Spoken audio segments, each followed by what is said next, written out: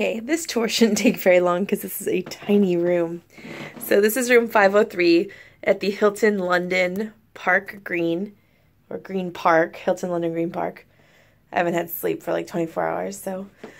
And you can see there's a little water table and bedside table, then the bed, which I think might be a queen.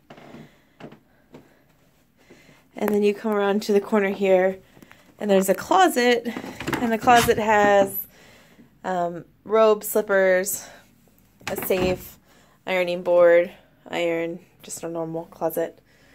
And then there's a tiny little walkway past the bed.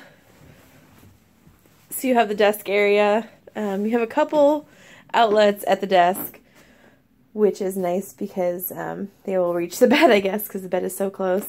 The bed does not have a top sheet, just a really thin blanket, which I'll probably have to order a blanket because I'll freeze. Then the outside views a little courtyard, and I'm not quite sure if that's part of the hotel or not.